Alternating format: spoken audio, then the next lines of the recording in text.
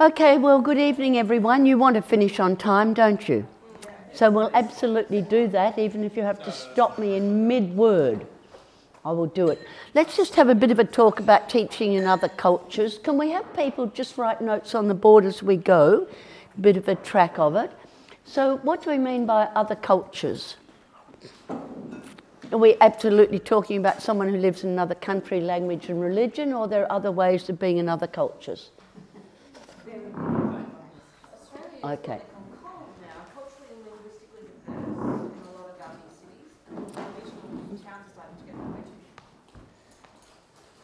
Yeah, so there are a huge number of other cultures, and we tailor our cloth to fit the culture. What sorts of cultures do we have in Australia? Alcoholics. Please talk to the... Alcoholics. Yep, alcoholic. Children. Children are a special culture, yeah. What else? Tradie culture. Oh, and they're wonderful, wonderful. Can't beat them. PDC for tradies, and your whole bioregion's transformed. Okay, what else? The incarcerated? Yep, prisoners, except they don't like permaculture in prisons because they end up making booze. Ask for pots and make booze. Okay, what else? Some more cultures? Like Australian privilege? Yeah, WAP, all the WAPs. That's most of us. What else? Gender diverse.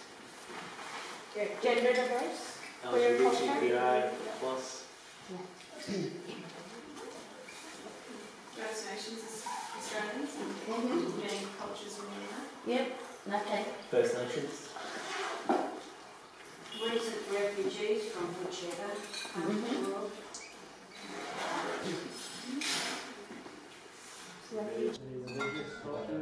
Yes, okay, good one. Religious cultures, and often they're quite distinct, aren't they? Even different types of Buddhism, different types of Islam, Shia and Sunni, different types of Christianity have a culture as well. Many of them are developing what they call eco-spirituality and would be very interested in permaculture. Permaculture. Okay. Permaculture is a subculture. We should teach them a lot more than we are. There's quite a difference between like rural, town and city culture. Yeah, and then there's the burbs. Yeah. Mm. Corporate world, does it not extend to the... Yeah, so there is. Blue collar culture. Yeah, absolutely right. The so-called, you know, the wealthy elite, and they are a special culture, and people are tapping into them through teaching permaculture in business schools at universities such as Monash and others. So it's not enough, but it's starting to happen. Okay. Sports. Oh, that leaves me. We could have a lot more permaculture in the sports world. Don't think it exists there. Mm-hmm. Okay, is that enough? And when we look outside Australia, what are some of the cultures that you might run into? Other countries. Yeah, let's think about it. In terms of sociology, we've got the collective cultures where people talk about we instead of I. So that's so much of Southeast Asia and also the Middle East. And some of their values are different from ours. So what we call nepotism is a culture to employ your family and look after your family. Not well understood, and in a way it is nepotism. It's not what we try to use as meritocracy. So we've got individualistic cultures as well. Capitalist, like that makes a big difference to sort of... The 1%. I don't know how you get to them. You have to buy a ticket to the moon and go with them in a capsule. Well, I was sort of thinking as well, like in a country like even Australia or America, where there's more of that capitalist sort of system. There's more Right, culture of that's exactly right. materialism and that sort of Capitalist systems and socialist systems. Sorry, I misunderstood you. That's right.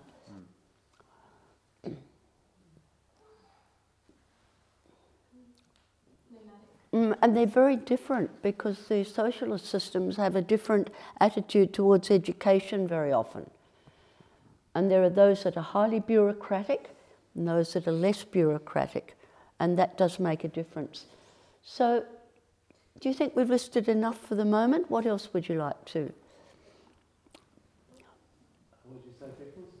Nomadic. Okay, so I'd love to produce a course for the shepherds of the world, which people forget still exist. So all through Afghanistan and Iraq and Iran, Africa, Mongolia, there are shepherds and they would be like citizen scientists with phones, recording, sending back, talking about the difference between this year and last year, the weather, the climate changes, the species, the food supplies.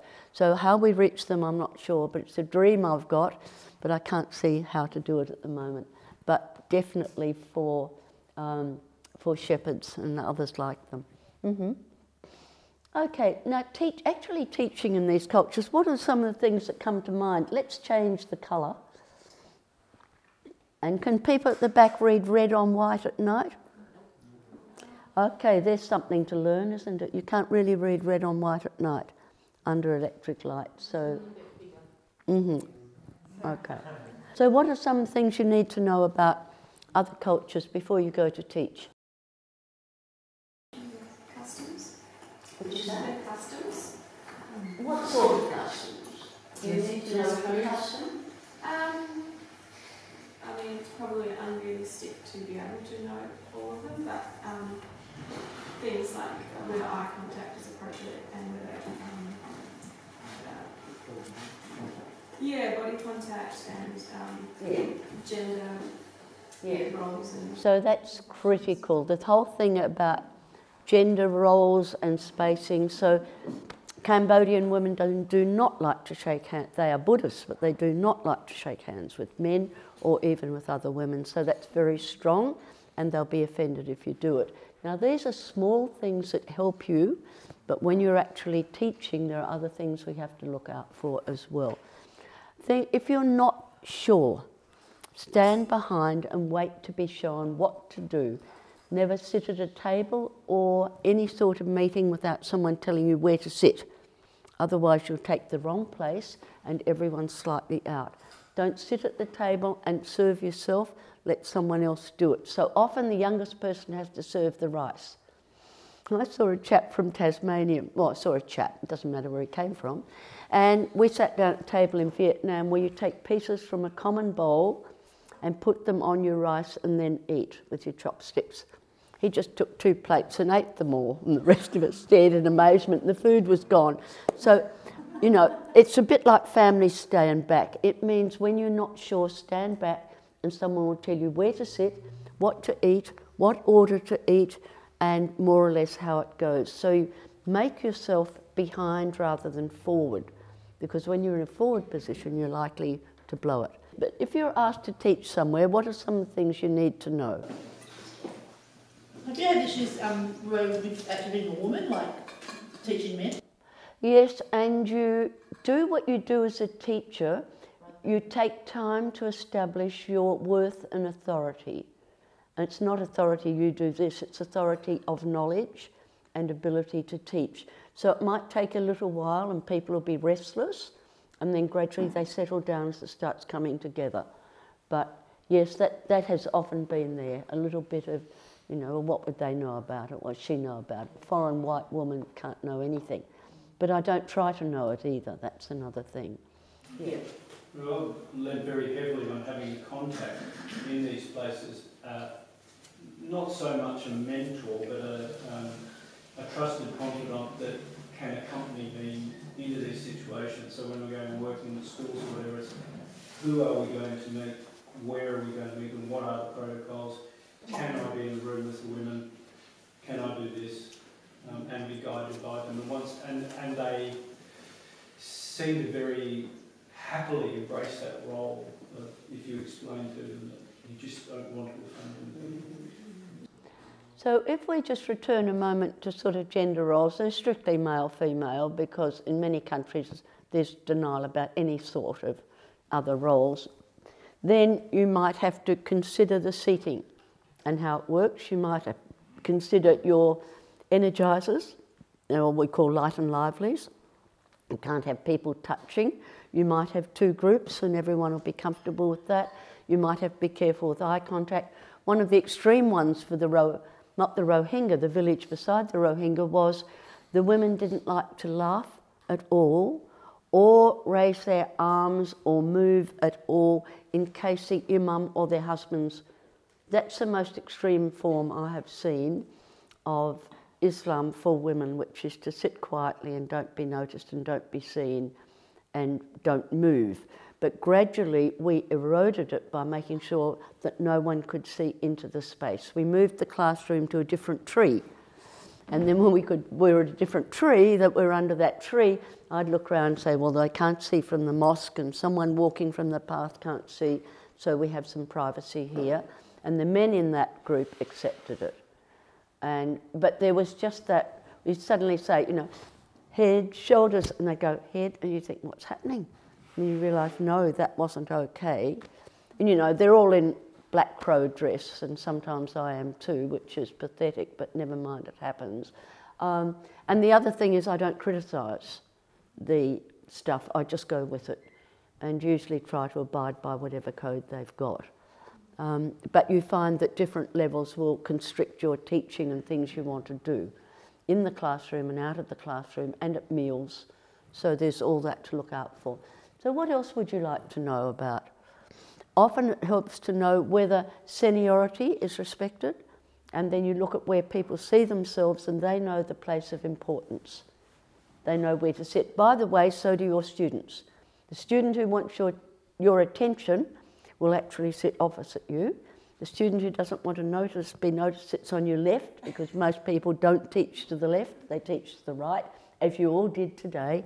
You all taught to the right, and that was again confirmed. But the students learn to sit here. You won't get asked anything. Sat there, you can ask your questions and get the attention. Now, in all societies, people intuitively know where to sit for where they want to be in the class. And that's all cultures. So you watch it, and what we do, of course, is break up the seating.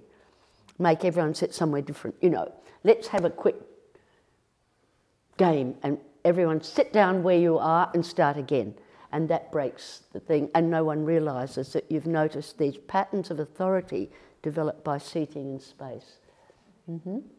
Ro, do you go in first and do some sort of analysis of the context? Do you go first and do an analysis of the context to which you're teaching, like the landscape context, or? Look, I can't know, you can't go for a few weeks and know anything much about the country. So when you get into content, you can't do their content for them. You have to lead the process of permaculture through. I'll explain what I mean. Now, if we're doing a kitchen garden, and it's very slow, but you might be working through an interpreter, we want you to get into groups and discuss the 10 easiest to grow vegetables. Then when they do that, how long, what varieties do you know? Because sometimes they've got great lists of tomatoes and great lists of onions, all heritage stuff they need to be looking after. What are the 10 easiest to grow? Then when do they flower? When do they fruit? When do you harvest? What are the pest management problems? They answer that in their groups. I haven't got a clue. I don't even need it interpreted, because I don't need to carry away detailed knowledge of what happens in a Rohingya village. And when you get to perhaps zone 4 and forests, you say to them, okay, so what trees do you know and what are the products? And 2 hours later, they're still developing the 986 products that you get from trees. And I'd ask you, Mob, what you get from eucalyptus, and you're going to say wood and oil. So you get an awareness of the depth of knowledge and the value of that knowledge. And the other thing I do, are there any songs or dances? So we got an old Rohingya man, and he was teaching them. You plant like this, and you sing this song. Or there are fishing songs in Bangladesh on how to catch the fish. So there are lots and lots of ways of learning that you constantly ask, how do you do this, what do you do? You don't want someone to tell you those 860 uses, because they need it, and you can take that list, get it printed and give it back to them, so the knowledge isn't lost, but you have to be able to direct the learning so they cover the material. And you would then get into say your food forest, and you would say what trees grow well, what fruit, how do you do this, and then say how do you meet its needs before you plant one for nutrient, energy, water, work, protection and harvesting. How are you going to do that in your environment? And they come up with the appropriate ways. I can't know, and it would be stupid. I'd fall down a hole if I tried. No, I can't. Okay, what else would you be thinking about? Language. Sorry? Language. Language is critical. Language is everything. So are you teaching with an interpreter, or are you teaching in basic English? So along with language is literacy, because I usually, one of the questions Sarah said tonight was, what materials should we have translated into Rohingya for you two to teach in the camps when you're there next month? So the Rohingya have very low literacy. So therefore, what materials and what is the content of that, so that those who can read can use it for others. Literacy materials are often taken home and used by the children to read for their parents, and they're the only materials they've got. So lots and lots of languages. Dari, Pashto, lots don't have materials in their own language at all. And I don't know how it seems to you, but it seems a terrible injustice. What you can do here is go over and look through that books and verify anything we tell you. You can check it online, but if you don't have the language, you are dependent on someone coming in and telling you, and it may be erroneous or exaggerated or inappropriate. So you have to be able to think about language. If possible, you get some things translated in advance. Principles, I've got sets of principles for the Congo, I've got sets of principles for Sudan, principles in Dari, principles in Pashto. They go up round the room. We haven't got ours up yet. Oh, are they all up? Oh. Oh, lovely. Okay, good. Okay, so you get them up so at least people can be tuning into that. People are not literate. You don't ask, because people are often ashamed. They'll often say, my eyesight's not very good, my friend's going to tell me or show me. What you are asking is for everyone to draw, and the drawings are absolutely whatever they do. So you ask them to draw a picture of their land or village. And it can be lots of things. And then show where things are. The pig might be very big and purple because that's money. And when that pig is killed, it's going to provide for funerals and pay debts and all sorts of things. So it's larger. We teach the principles of design methods. So the design methods, of course, are our zoning, our analysis. We use putting things in certain proximity. We use thinking about slope and access, and we use those design methods, which are early in the permaculture books, and then ask people just to do drawings. I've got the most fabulous naive drawings, perfectly clear. It's nothing to do with architectural drawing or clear black and white. It's all about, tell me about your palm tree here.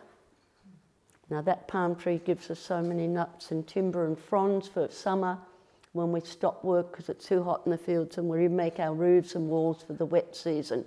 Right, okay. And what about this? Oh, that's so-and-so. And you find there's clear logic and understanding of design, just that we have to learn to read it. Similarly, they couldn't read our black and white. They just look at it and be a mass of stuff. So you give people pencils and you say, you may not be able to write, we don't care, draw. Draw a picture of your house, draw the land, draw the things on it as it is now. Where does the wind come, the rain come, you know. The whole thing, it won't look like what you would do, but it will be accurate and perhaps more accurate and more detailed, because people who live outside are making better and closer observations than people who look at screens. So there's all that you can follow through, and so getting people to draw. The other thing is what drawings people understand. So if you draw a house and then a buffalo at the back, people often think the buffalo is standing on the house roof. And people who have been illiterate and had 4 years training can revert to illiteracy if they don't have materials. and they read drawings differently. You know that first book of mine, did anyone ever see the cover? It's about windbreaks. And there's a man with a pile of wood, and then there's the windbreak, and the smoke goes up straight, and the cow's fatter, and there's more water. I said, what's happening there?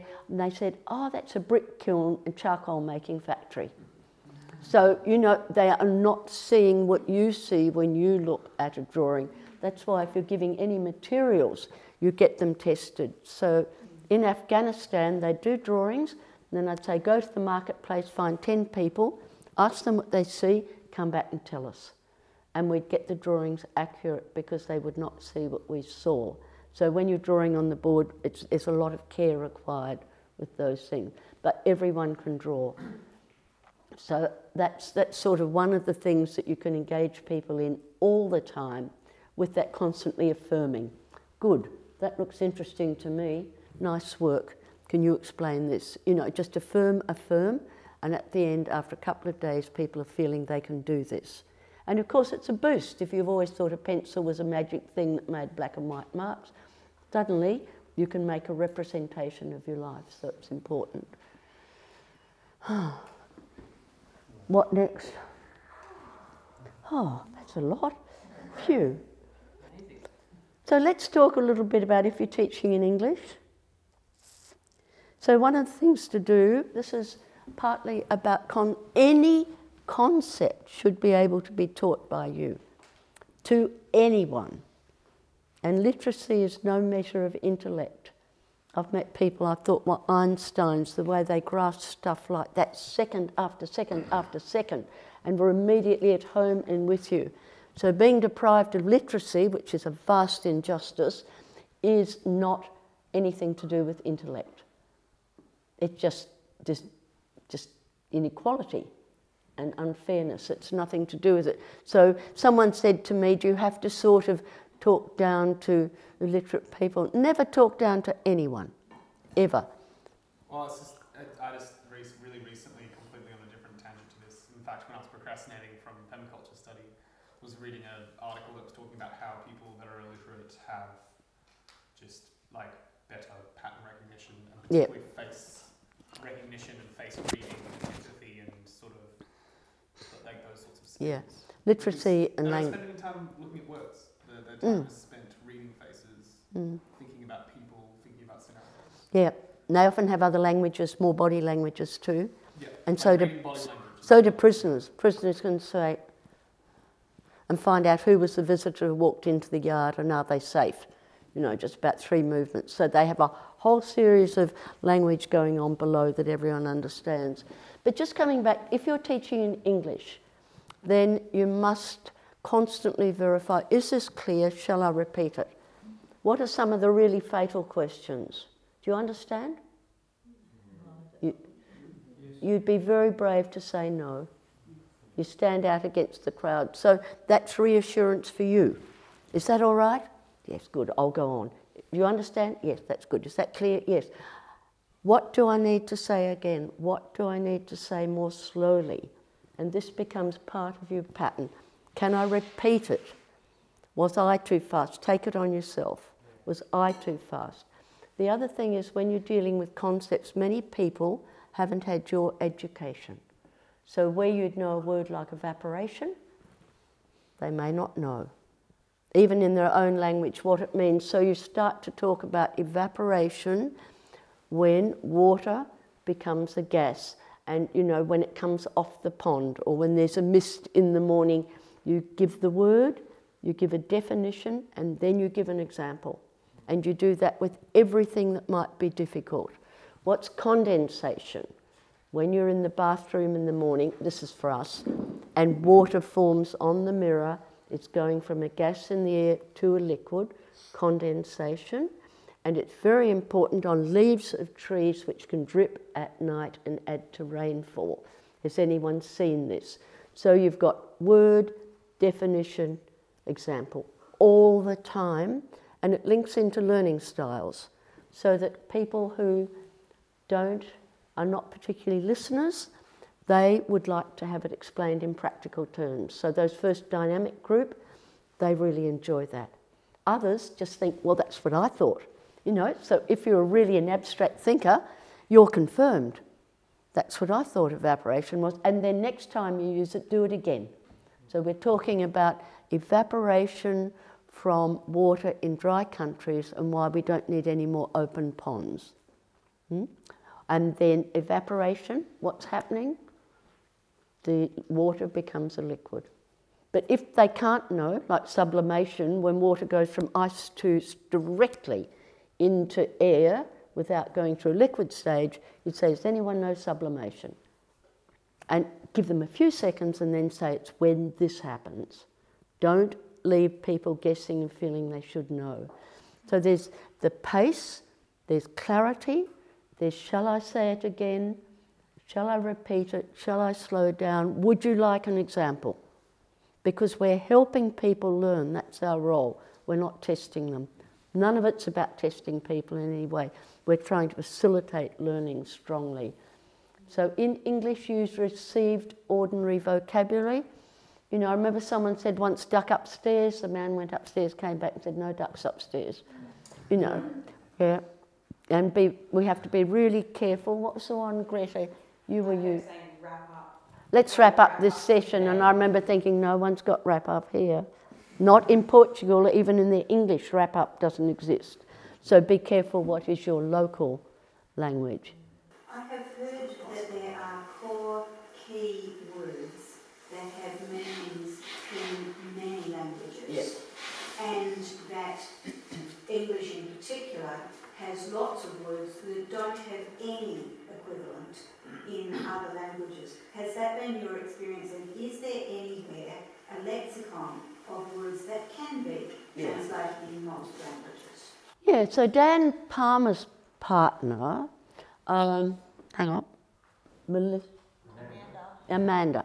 The moment she gets to a new place, she has a piece of paper in her back pocket and she writes down the 100 most common words. Bang, bang, bang. Boy, girl, person, please, thank you, numbers. And she's got them learnt in 2 days. And suddenly she's tuned in to what people are saying and she's got them. Words like cow, field, home, mother, father. It's another story, but once I got kidnapped in Madras at 2 in the morning, and I kept the conversation going nearly all night with the taxi driver with, do you have a brother, mother, father, village, work? I kept going round and round those words, which is the limit of his English, until we were all exhausted, but I stayed in the back seat. But that got me to a relationship that wasn't threatening and eventually to a bus station, simply by relying on those key words all the time. And once you've used a new word, explain it again and use it again. So if you're talking about water in your sector analysis, then you come back to domestic water, then you come back to environmental water, then you come back to water and trees and their transactions, water and grey water in your zones and how you use water and ponds. After a while, you will know their words. And especially if you're working with a translator, then you know they're talking about water, they're talking about vegetables, they're talking about animals, they're talking about trees.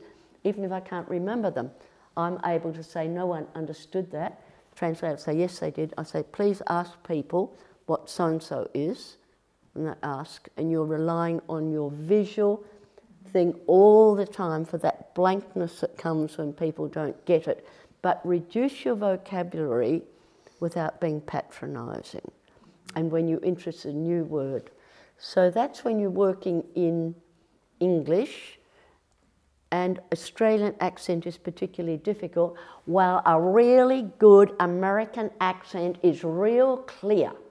And everyone understands American English very well. I can't do one. Yeah, so the Australian accent, of course, we're known to be able to speak without moving our lips. You can keep your teeth clenched and have a good sentence in Australia. You just don't have to open your jaw. You can have a rest while you're talking. Yeah. So, so being careful, because some people will also do a little bit of lip reading over time for signs or consonants and things. Okay, so that's one thing. If you're teaching with an interpreter, it's a different thing altogether. Usually your interpreter has not done a course in English, they've just picked it up. So they're not a professional interpreter, they certainly haven't done permaculture. Your best bet is to make your best friend in that course your interpreter, because you're having to talk to the interpreter all the time to see whether the class is getting it. So you start the night before and you put up big posters. You say, okay, tomorrow we're going to talk about global problems. This is what we're doing in English. And this is what we're doing in Dari, or the principles. And you get the key posters of information, much more than timetables, put onto those so that that helps the student. And then you go through the vocabulary, making friends all the time. Your interpreter can do a lot of damage if they don't like you. Or you haven't got a good relationship. But then interpreters, they spend a lot of time on their mobile phone. And you're trying to get something through, and the interpreter's looking at their Facebook, and that's difficult. And you must be very kind and sweet and say, please, would you mind if we come back to the topic? Because the interpreter's all important. When I'm working with the interpreter, will you be my interpreter, Sure. please? Thank you, if you don't mind standing up. You're often standing, but if not, now, would you mind putting that away, please, Ollie, because I'd love to talk to you about it. Would you like to step forward a bit? Thank you. And make sure the person with the national language is in the spotlight, because it would be very easy for me as the teacher to put myself there. Do you think it's time we have a few minutes rest and you could do your Facebook? Would that be helpful? Good, okay, thanks very much. We'll just take a little rest and you do that. Will you be right in 5 minutes? Sure. You sure? Yeah. Good, I trust you. Okay, so, you know, you're working like that all the time with this sort of stuff. With the interpreter, it can be absolutely shocking. So if you've got 5 languages and 5 interpreters, and you say you want to ask people what they think, it has to go forward and backward and forward and backward, and that will triple your time. So a 12-day course becomes an 18-day course, simply for the time and the fact of interpreting, and people get bored, so that you're going to change your teaching methods. Apart from having key words and key things, as Sarah said tonight, what can we get translated into Rohingya in advance? What would be useful? So you arrive and you've got your contour map, you've got your principles, you've got site visit, you've got soils analysis, water analysis, and all these things done in language in advance and printed if people can read. If they can't read, you resort to a whole series of different teaching methods altogether, and that's another thing. And that gets really difficult. I wouldn't ever want more than 2 languages, and if I'm interpreting into French and Vietnamese, I just get so confused between the content, the responses, what people are saying, and bringing it back into the group, that I actually can interpret quite fast on one-to-one, but when it's a class, I just lose it. So if you've got another language, you're better to speak directly into that if there's only one other language. Once you get 3 or 4 languages, I'd say to people, no, we have to have another course. 3 or 4 languages aren't fair to anyone. Really, they don't work. Ro, can I offer just the middle ground between a course fully in English and one that's fully translated, which we've had a couple of times, where there may be a few people who don't have really strong English, but they could be sitting next to someone who does, and so you can allow for time for translation for them to catch up without needing to have the whole course translated entirely. Or where we just were in Portugal, there was one woman whose English, her understanding was very good actually. Her speaking wasn't as strong, but her partner wrote down in diary as we were teaching everything that was being said, and so she had this live stream captions in the notebook the whole time and kept up to date. Yeah, and you'd normally put language groups together, so if you're Dari speakers and you're Pashto, then you work in your own language, and your interpreter tells you what's going on in the groups. When you give them a group discussion on soils or whatever it is, then you have to go around and monitor very, very closely to see if people are on track there. Actually, they're pretty hairy courses and probably woefully inadequate, but sometimes that's all people will get in their lives. They might end up towing themselves under a truck to go to Paris to earn some money for the family, which is what people do, and somewhere that permaculture is going to be valuable. So delivering the best you possibly can of useful, relevant knowledge is an enormous gift to people in these circumstances and desperately needed and appreciated. Mm. Yeah, and I just think going back to, I think Stacey, you asked, do you do research about the place that you're teaching in? And I think the response at the time was no, but I would posit that you have a responsibility to give people appropriate content and not just let them know about how to set up an English cottage market garden somewhere where it's completely irrelevant. And yeah, maybe going back to those strategies rather than specific techniques, and presenting the strategies and the principles and letting the techniques be filled in by people who know the local knowledge. And if you're aware of where you are, you can often talk about things like the tropical fruits and vegetables and what happens and how it goes, so you have that knowledge behind you as well. Yeah, that's a good point. And I think it fits into maybe a much wider discussion about the decolonisation of permaculture and this idea that people in Australia know best and bring maybe a missionary approach of we're bringing these ideas to you and your culture rather than acknowledging that sustainable practices have existed in all cultures at some point, and it's not that far behind, not behind, but long ago, and that by asking someone how their parents grew up or what house their grandmother lived in, what's culturally appropriate is not actually coming from white people who've written books about it, but it's coming from and reminding people that the knowledge is there within their cultures. Yeah. So the sorts of questions about Zone Zero would be, what houses work well in your climate? Please draw it. Then you might see that you need something else. You need mosquito netting, or you need a solar panel, or you need something. But people know what has worked well traditionally very often. But mainly circumstances are degraded. What we bring is good, but we're not bringing the curriculum for here with, you know, the lemon tree at the door and the circular path and the compost there and the chickens there, because it will be set out slightly differently. In Cambodia, we had 5-metre square gardens because that's all the water. So you always design to your limiting factor. So they designed to the lack of water. So as long as the ponds lasted and how they could get water off the roof, that was the size that was possible. But the rest of it had to be perennial. So you're modifying the details, but you're not modifying your principles and techniques. Watching that documentary about your work in Afghanistan, it seemed like a lot of the time it was just trying to provide basic needs for people, you know, in a survival situation. What was the process of setting up a course? Did you go there intending on doing a permaculture course, or was it kind of like just working with the change? I've always been invited, Charlie. I'm always invited in by someone. I might say to someone, you're interested in having a course? If they are, yes, but then you have to have a host. You have to have a host, otherwise you can't just walk up somewhere and say, I'm here in the country, would you like a PDC?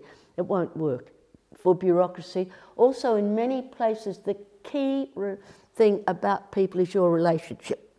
So if you have no relationship, you haven't got a chance of getting in or getting anything done. I remember once when business people started going to Vietnam and wanted to set up banks or set up companies, and they had terrible difficulties. I said, why is this? And they said, they haven't got any relationship with us.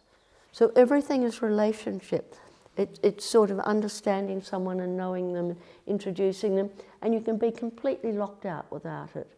Now that relationship is that they are responsible for you and take you through. Charlie, generally, basic needs are paramount. You're talking about food, water, shelter, health, more or less that order simultaneously in most places that have either had civil war or huge pandemics like AIDS in Africa, where there were, I mean, at one stage, orphanages were a measure of the poverty of the country or the war or the pandemics. And you just find orphanage after orphanage after orphanage. So they were in need, and that's where you'd start work with the orphanages in East Timor and Uganda and stuff like that. And how much of the permaculture content did you manage to cover there, if any? Pretty much all of it, but you don't teach the same way. You teach quite differently. So if you're teaching something, you're just looking around for stuff, and you might have an interpreter, and you grab almost anything, it doesn't matter. And you say, okay, we're talking about the farm, you know, let's talk about the farm, and you're generally on the floor very often. So what have we got? Chalk, piece of land, where's the sun come up? Everyone draw the sun, where's the sun go down? Draw the sun. Okay, have you got a house? All right, let's have a look at your house. Right, is that a house? Everyone says yes. Or something. Is that your tent? Is that your container? Right, and you put it together, and then you talk about getting water, and then you talk about the chicken, and you might just have a drawing of a chicken. Where will we put the chicken? Where will we put the fence? Where is the pond going to go? This is the pond. Where would you put that? So you're making everything as tangible and visible as you possibly can all the time, or you're outside referring, look over there. What's that point called when the hill goes like that? Look over there and point to that point. And then they point to that point. We're talking about key point. So it's ability to use your environment and use anything in sight at any time. Okay, so we've got a big river along here. What's the water like in the river?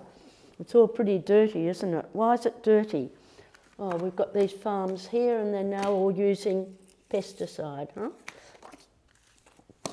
So, what can you do about that? People can come up with solutions, but when you provide a picture, they will read in, I'd say farm, farm, farm, farm, river. That's accepted, they'll solve the pressure. No one will say that's a scarf and that's just a sign. They will accept what you say it is, and then they'll run with it. You can't do better than using things. The other thing is use your role plays.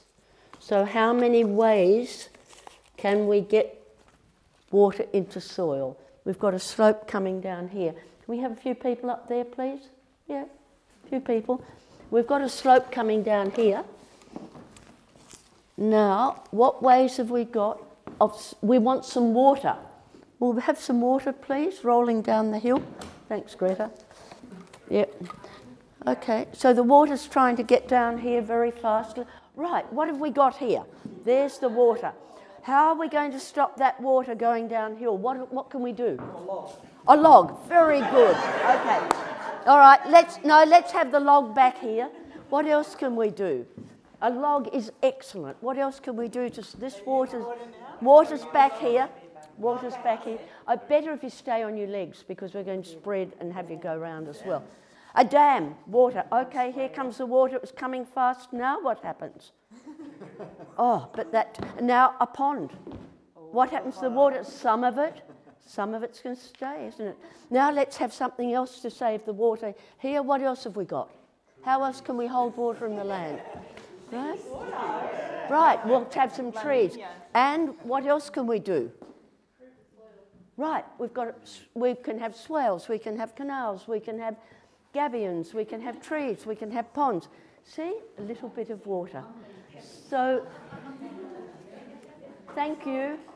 You can do it with a windbreak. Let's have a windbreak. Let's have a single row of trees across here. Just a single row of trees. Come on, trees. Right. Let's have 2 lots of wind over here that want to get through and desiccate and drive the water. Come on. Right. Yep, good. Oh, God, let's have some more windbreak.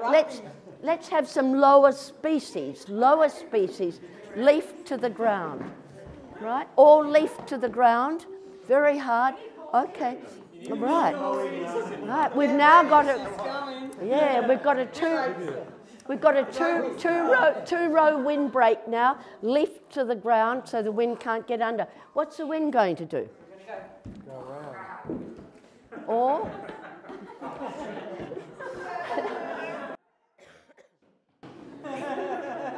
okay, thank you. As fast as you can think, you can do and people will remember. So if you wanted 6 ways of getting water into soil or slowing it down, you just name them first. We want to rip it, we want to do gabions, we want to do vetiver, we want to do this, and then people just fall into place and do it. And in the end, the water's all used up. So you can do that with lots and lots of things. It just depends how quickly you can think. But the human body is marvellous. You know, you can use it for trees and condensation, you can use it for lots of things. People will take on what you ask them to do very quickly. 5 minutes, time for questions. 5 minutes, I'm counting down. Laura, did you have an actual, I think you already said no, I didn't look at customs, but did you always have a connection? You said you had an invitation. I remember when you asked the question. You had an invitation to come to certain countries to teach. So then when you arrived, did you immediately have that cultural connection as in a person who said, now don't look the men in the eye, or don't stand here, or Don't put the soles of your feet forward. So did you have a lead into specific things that you had to make sure you complied with so you stayed on? I can't remember how I picked up those details. I mean, in Islamic country, everyone, men and women, cover their genitals to here. The men have got the long shirts, the women are dressed as black crows. In other places, you actually can't sit cross-legged like this. In Cambodia, you sit like this, women sit like that. It is so insulting to sit like that. So I don't know how you learn that, but people will be preoccupied if you've got your feet out like that. It's to do with Buddhism and what comes from Buddha's feet and Buddha's head and stuff like that. And all that sort of thing, yeah. That only discredits you slightly. The most important thing is how you get your message across. Normally, I just wait, but I do a 3-day example of what permaculture can deliver. So I've got quite a good packed short course, and if I were going to the Department of Women's Affairs nationally, as several countries have, then I'd offer those women managers a 3-day course. If they like it, they say, we'd like you to go to this province and teach. And then we teach there, and then they make the course their own. I cannot teach at village level at all well, because I haven't been through the experience of that extreme trauma, I haven't been through the experience of their lives, and the district level, so you have to know your political levels, the district level is the one that's most effective. And then you're providing in-service training to agriculture advisors, both women and men, and often NGO counterparts. But yes, I'm always invited in. I wouldn't know where to start, and I wouldn't get permission anyway. It's, and the whole fraught thing of visas is just another thing altogether. And also from Permaculture for Refugees, what is the most effective is working with a local organisation, people who know the language, know the country, are already working in an area, are going to be there long after you're gone. And so the most successful Permaculture for Refugees courses is where there's an organisation that has invited you to be there, you've facilitated a course, preferably done a teacher training directly after, or what we're moving to now, which is where there's people who have permaculture knowledge, we can run a teacher training with them and then teach a PDC with their trainers after the teacher training, so that we don't have to go back, and we shouldn't have to go back, because writing your own redundancy into the plan is really important, so that there's not a dependence on people who look like Ro or me, or any of us in the room, but actually that their trainers have been supported to be that person. They do change it. I've seen someone said, show me this garden, tell me about it, because I do a lot of monitoring. And they say, well, this is a square mandala garden. I say, good. But, you know, I hadn't really heard of a square mandala garden, but there was one. And that was fine, wasn't it? Who cares? What have been some of the most successful projects that we've seen carry on? I think Vietnam and Cambodia. The FAO picked up most of the course and teacher training, trained their staff and counterparts who are local people in and taught right through the country, made a major impact on food supplies at that time. And in Cambodia, the trainers that we trained then went to other provinces. And I get feedback every now and again about people saying that's still being taught and that's still being used. So yes, the thing that's been so damaging have been industrial chemicals, have been absolutely shocking at taking apart what was a growing and good system for the people in many ways. But since the time that you've been active in those countries? Well, you see, I started off as a development worker in Lesotho before you were born, which was about 1974, 75, 76, 77, all the time with Soweto riots, and I was an agricultural scientist then, which I repent, want to be forgiven. And it's good basic knowledge, but it's not useful knowledge. It's not relevant where people are hungry. And then when I did permaculture, I knew I had the right tool for circumstances where people were hungry. And that's what made a difference, was having something that was malleable to be used local. All the local techniques could come in and be used, and you're just giving them the principles. It's a bit like what's happening in the course. We're providing the guidance, you carry out the work and make it your own. But we're not dictating to you what you'll teach at every step of the way or anything. It's that freedom to really make it your own and become your own person. We've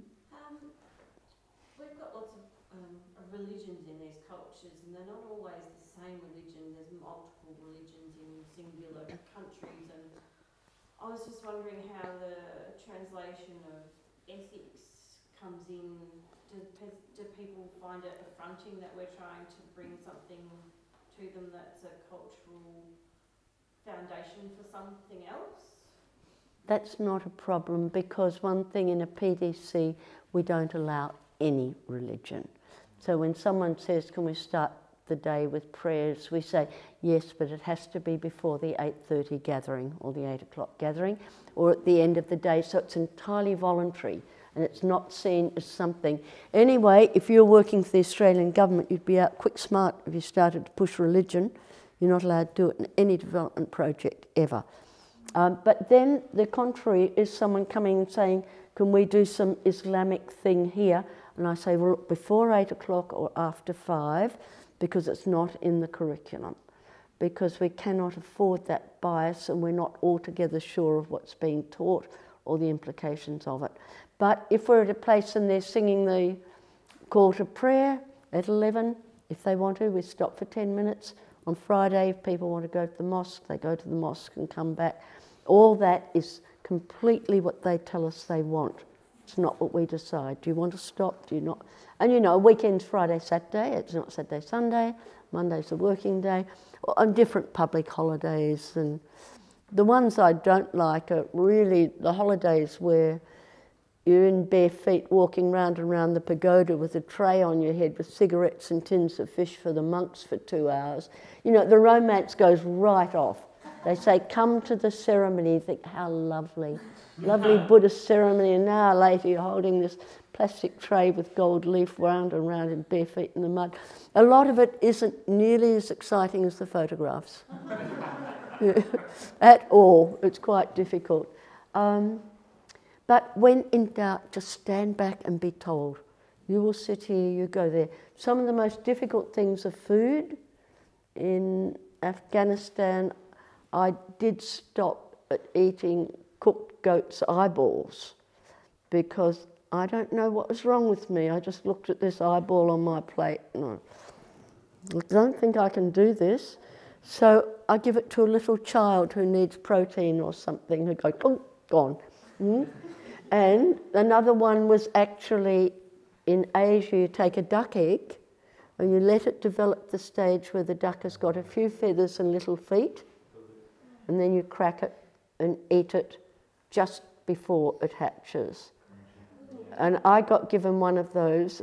I had a very good relationship with this interpreter over the years, Shah, who's absolutely lovely. I said, Shah, can you, and when no one's watching, I switch a dish. And then they gave me another one. And he ate 4 of those ducklings. Oh, I just think, what a hero. And you know, there's things like if you finish your food too soon, it'll get piled up this big and you must empty your plate. The first time I left a bit, they said, don't you know someone has weeded and transplanted and grown and harvested and weeded this food and you're leaving it on your plate. You must never leave food on your plate. So I ate up all my food and then this much again. So just watching others and managing to be last, and you learn from observation a lot too. Quite often in a meeting you're working out who's got the power, who's got the money, who's got the history, who's got the expertise, who needs to know this and make the decisions, and that can be quite hard. But you know, there's lots of stuff. One night we stopped at a roadhouse and it's actually a brothel. And the truck drivers with their one-eyed trucks after the war, you know, and 3 wheels, bashing on the door at night and crashing round the place. And, you know, it's all a bit wild and out west sometimes, and you're feeling your way with great vigilance for what should... And you're very often sick and you override. It's no good saying, I'm not very well, or I don't feel like this, or I haven't had my massage, or I'm not doing self-care. Because there is no self-care. You just keep moving through. So you can have news, someone's died at home, go in there and say, good morning everyone, lovely to see you again, it's really great you're here. You don't emotionally exploit people with your problems. You take them away and deal with them separately. It can be very lonely. If you're on your own, you want to discuss something you're worried about, it might be corruption in the project, not being delivered, things happening, and you can walk the floor not knowing what to do or where to go about something. And you see things you don't like. Children being trafficked for body parts, stuff that you would rather not know about, I think. So all of it, teaching in other cultures, is about standing back, trying to be aware, keeping an eye on things and just doing whatever you can do. You often feel you're on a tightrope between delivering anything worthwhile and what you'd like to be doing. I usually leave disappointed, thinking they deserve something better than this, but that's the best under the circumstance. And the results have been stunning, actually, and I think it's been because we've had local NGOs and local people in all the courses where we can. So when COVID struck, the local inhabitants in those courses looked after the refugee permaculturalists. And when COVID struck, they took food when others pulled out. So having that particular combination when you can was all important. Anyway, 8 o'clock, oh it's not, 8 minutes past, that's it, that's your lot. Right. Talk to me privately sometime about other things. I'm really happy to talk about them. I'm not going to keep you now. You're preoccupied, you have things to do. Okay, but it's a great life. It doesn't always make you happy, but it has lots of meaning. Mainly a lot of anxiety, which doesn't do you any harm.